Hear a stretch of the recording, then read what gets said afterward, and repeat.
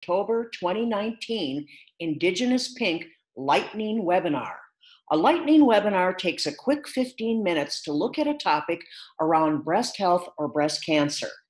I'm your host, Dr. Lynn Richards, and it is my pleasure to welcome you, and it is my privilege to serve as the American Indian Cancer Foundation Screen Our Circle Program Nurse Specialist. Please take a minute at the end of the webinar to fill out the evaluation you'll find in the chat box. We want to know what you think of this format. We'd like to hear about other topics you'd like me to present, and your name will be entered in a drawing for Indigenous Pink prizes. So let's begin. Imagine a world without cancer.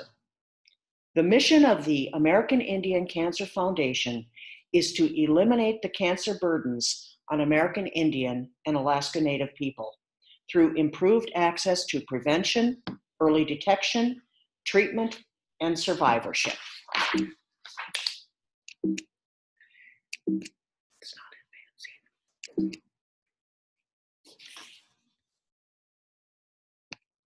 Our topics for today will take a step back and look at what is cancer, what causes cancer, and who gets cancer. Then we're going to really circle in on breast cancer risk factors, signs and symptoms, and we'll end today with a brief slide about what does it mean when they call me back.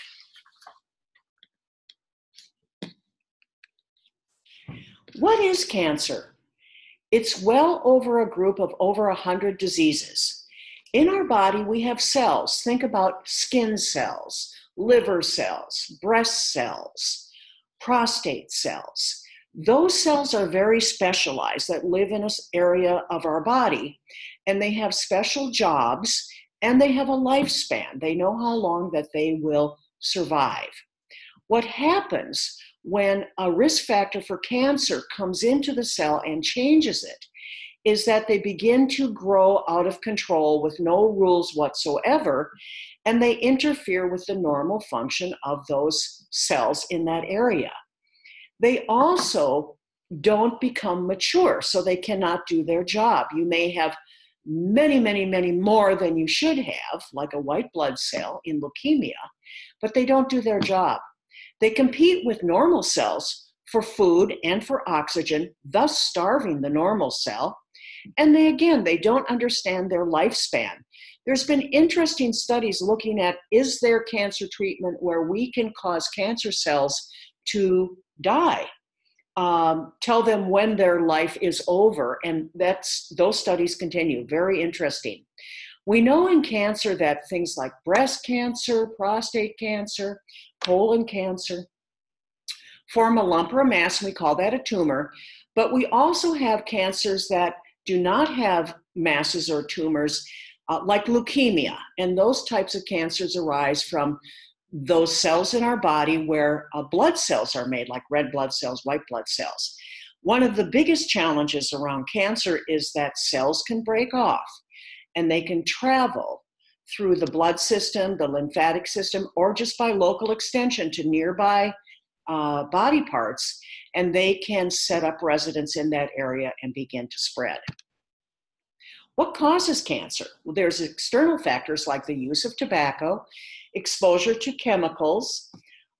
Maybe someone is in a manufacturing job where they're exposed to chemicals, or in mining where it's possibly asbestos, radiation. And when we think of radiation, we think of the large radiation accidents that have happened at the nuclear sites, like Chernobyl, or the incident that happened in Japan. And also young people get a particular kind of cancer where they get chest radiation. And it's been shown that 30, 40 years later, they may be at a higher risk, women, for breast cancer. Also infectious organisms like human papillomavirus. That's responsible for over 99% of the cervical cancer. There's also internal factors like our own hormones. As women, during our reproductive years, we produce estrogen normally. That's a normal hormone we produce. But during our cycle, the estrogen level rises, and it may cause a small change in a breast cell that under the right circumstances could lead to something more serious. We also have inherited mutations. We know the most about the BRCA1 and the BRCA2 and their impact on breast cancer risk. Also, just getting older. Age is a risk factor for most kinds of cancer. These factors can act together or in sequence to start that development of a cell that is changed or mutated that could lead to a cancer. This graph is very interesting, and I included it because I want you to see that causes of cancer death in the United States, about 2/3 of the causes of death are related to tobacco use, sedentary lifestyle, diet, and obesity. Those are health behaviors that we, as we become more informed and aware, we could change and really cause a drop in the overall number of cancer deaths in the United States. Who gets cancer? Anyone, children to old age. And again, as I said, our risk increases as we get older, with most cancers occurring in people over age 55. Now, for breast cancer, it is the most common type of cancer in women if you exclude skin cancer. And over a lifespan, a woman has a 1 in 8 chance of being diagnosed. It's the second leading cause of cancer death in women. Only lung cancer has a higher death rate. We know a lot about breast cancer, its risk factors, how it functions and operates, but we're still not completely clear on the cause. So what we do support is early detection, and mammography is our absolute best tool. The technology of mammography has changed and become even better, easier, quicker. And with early survival, there's a 98%, possibly even 100% survival. And that's what we really want. Find that breast cancer very early, where it's the most treatable, where women will survive and go on to lead a healthy life. Most breast cancers do happen in women over 50, but of course we know that younger women also do get breast cancer. That's why we need to be informed and aware.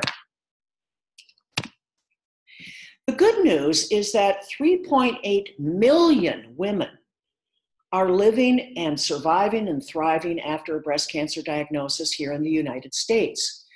Over the last several decades, the death rate has been dropping, and that has to do with advances in early detection and advances in treatment.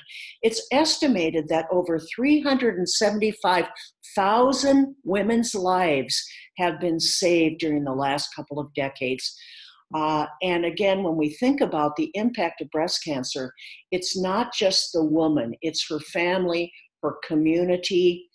There's really a loss there. So we want, again, women to be aware, informed, engage in regular screening.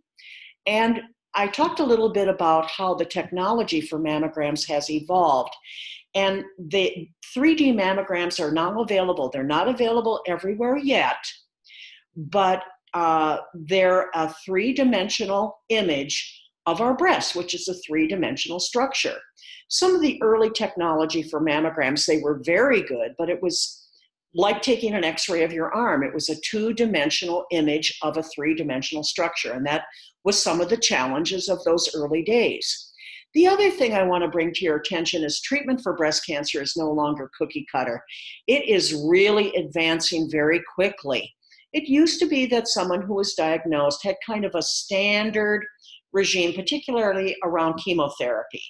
Now we know we can look at that individual breast cancer and test it to see which chemotherapy medications will work or which won't work, thus saving some women from receiving very strong medication that they might not need or might not be effective for them. There's also projects like Indigenous Pink. That's a national project of the American Indian Cancer Foundation. It's going on right now during October, raising awareness, helping women get informed. So wear your pink proudly this month.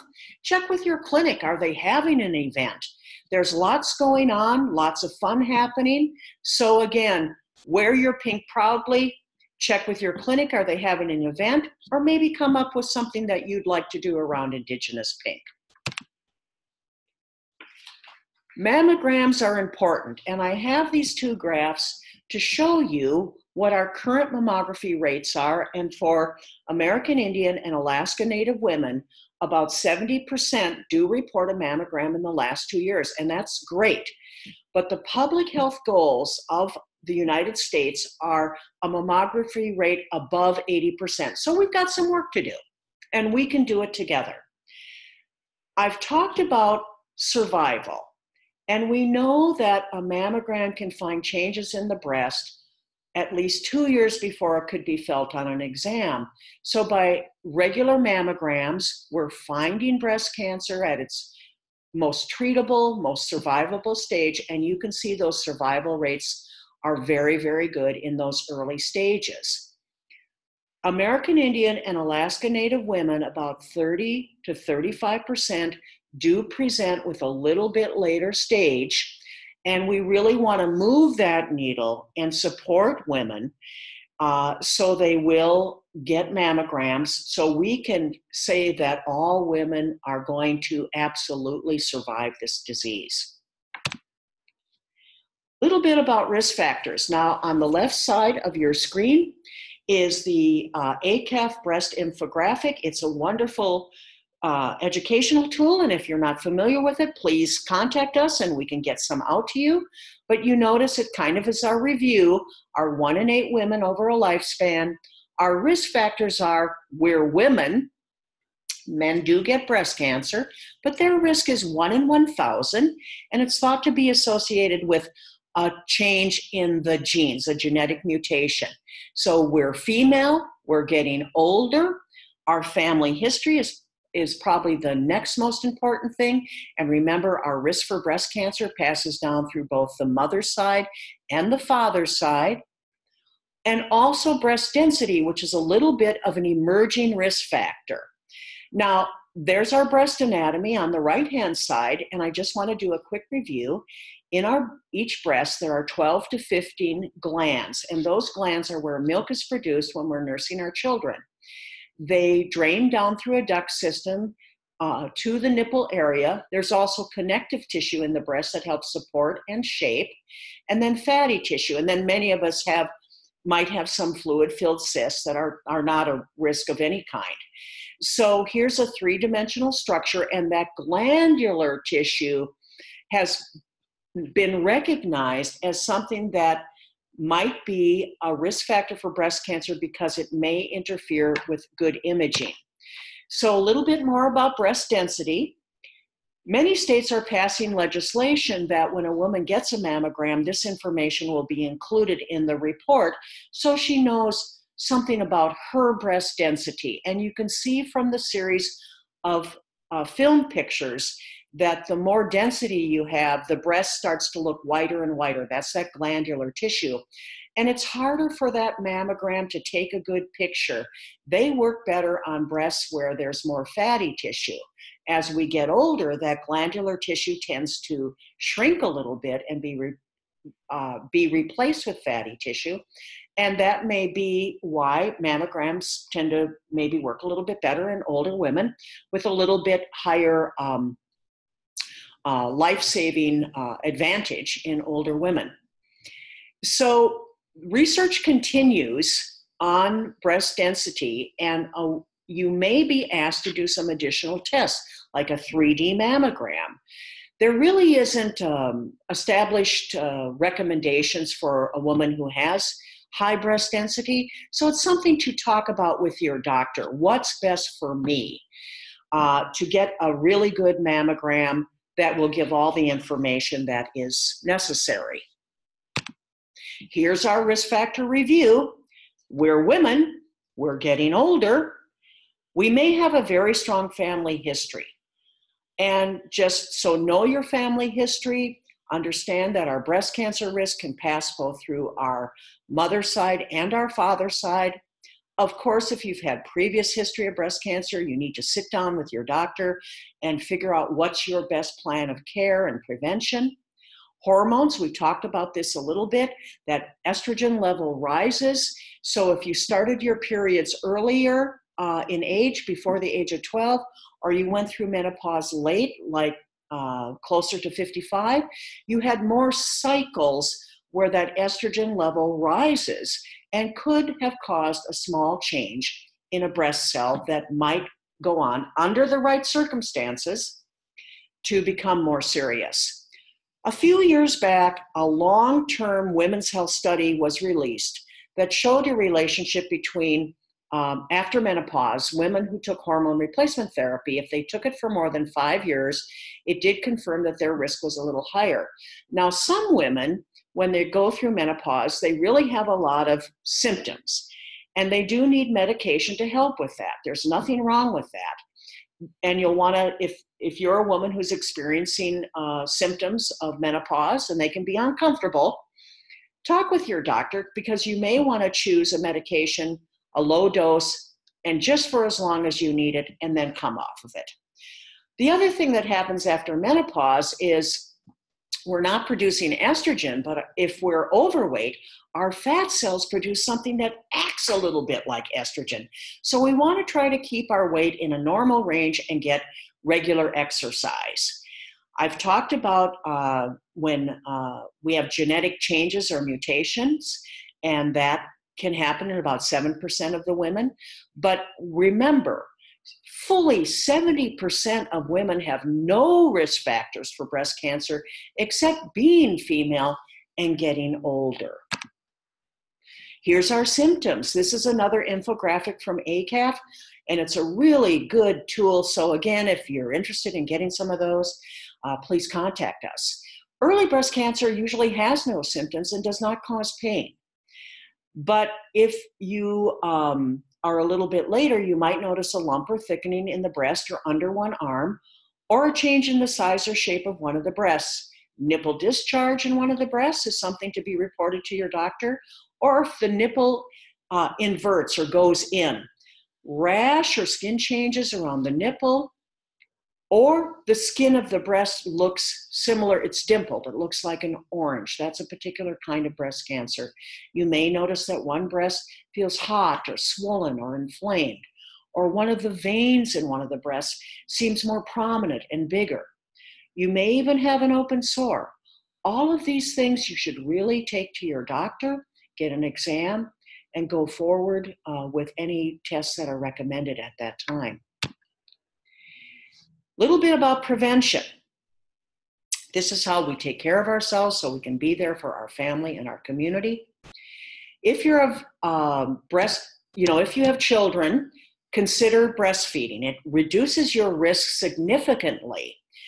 Keep your weight in a normal range and get regular exercise, whether that's walking or swimming or gardening or shoveling snow if you're from the cold countries. We can get regular exercise. Limit your alcohol use. It's been shown that alcohol increases that estrogen level. Get regular mammograms and breast exams from your doctor. And I'll leave you with this. Following a mammogram, about 10% of women will be asked to come back for additional imaging. The radiologist wants to look more closely at an area in one of the breasts. If you do get a call, it's important to have those tests. But ask questions, discuss it with your doctor. If you need support, ask a friend to go with you, or reach out to organizations like the American Indian Cancer Foundation for more information.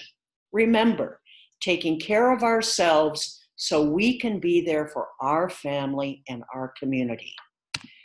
Thank you so much for joining me today. Please fill out the evaluation posted in the Zoom chat box for a chance to win an Indigenous Pink Prize. Thank you.